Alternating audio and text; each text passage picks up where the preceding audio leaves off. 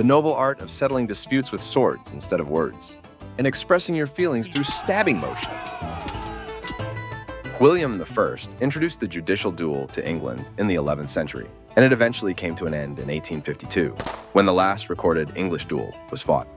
In France, fatal judicial duels became so frequent that from the 12th century, attempts were made to reduce them. Early in their history, duels were mostly single combats fought with swords, the rapier, and later, the small sword. Beginning in the late 18th century in England, duels were more commonly fought using pistols, although fencing and shooting continued to coexist throughout the 19th century. Here is a glimpse into what might actually be the last duel ever fought.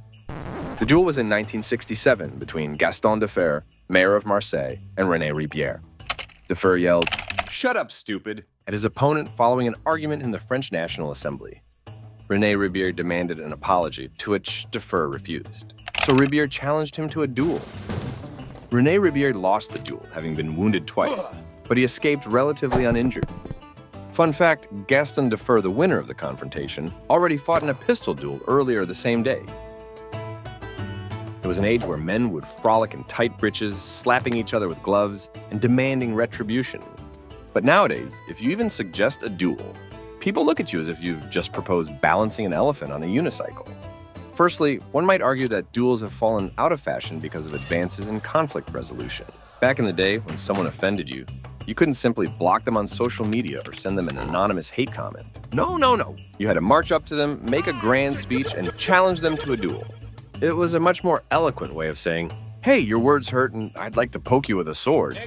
Let me paint you a picture of a good old-fashioned duel from back in the day, when men were gentlemen and fashion choices were questionable at best. Picture this: a misty morning, the scent of gunpowder in the air, and two dashing gentlemen, each with a score to settle.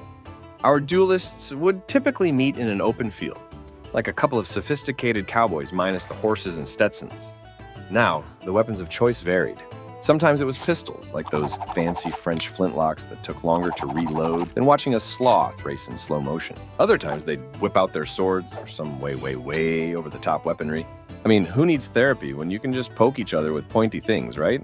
Once the weapons were settled, the real fun began. It was all about the grandiose buildup, you see.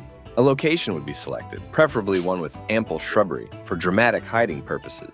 Then, an assortment of witnesses would gather, because what's the point of a duel if nobody's around to gasp and faint at the appropriate moments? And so, the duel would commence, and chaos would ensue. If they chose pistols, they'd pace a few paces away, turn around and shoot at each other with the accuracy of a nearsighted mole. Bullets would fly, missing their mark more often than not, as the gentlemen cursed their luck and secretly thanked the universe for avoiding a lead-induced makeover. If they opted for swords, it was a dance of precision, agility, and avoiding tetanus. They'd swirl and twirl, clashing their blades in a symphony of metallic chaos. Oh, and let's not forget the obligatory seconds, those loyal friends tasked with ensuring a fair fight. They would run around shouting words of encouragement or hurling random insults. But here's the kicker. More often than not, duels ended with neither party hitting the mark. They'd exchange a few blows, realize that dying is a bit of a buzzkill, and call it a day. Brush off their dented pride and share an awkward handshake and walk away. Their reputation's intact, but their honor is still a little bruised. Fortunately, today we have alternative means of expressing our discontent. We resort to engaging in fierce debates over who has the better taste in cat memes, or which superhero would win in a fight. It's all rather civilized, you see.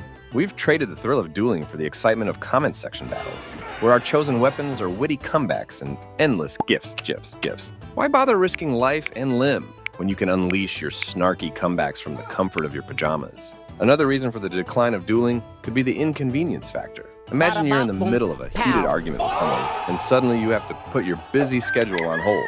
To arrange a duel at dawn, you have to secure a suitable location, find an impartial second, not that you can't trust your friends, of course, and ensure that both parties have well-maintained swords or pistols. Frankly, it's easier to just change your relationship status to "it's complicated" and move on.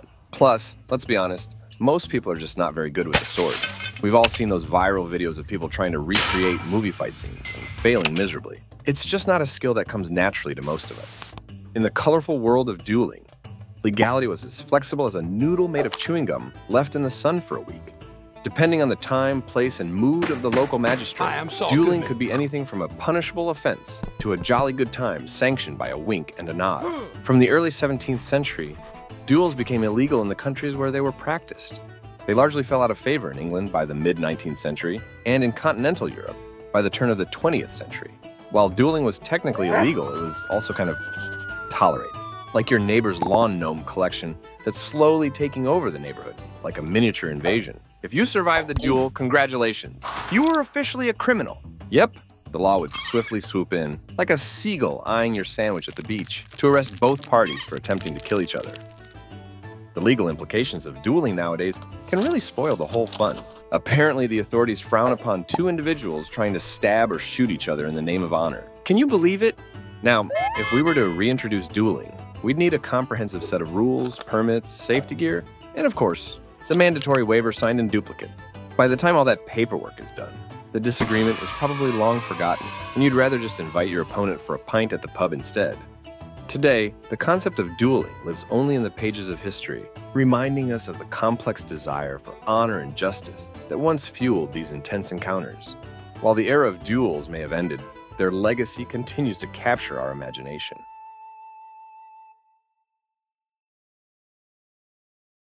Thank you for watching. If you enjoyed what you saw and would like to pick the next video's topic, please consider becoming a member on Patreon. Link is in the description.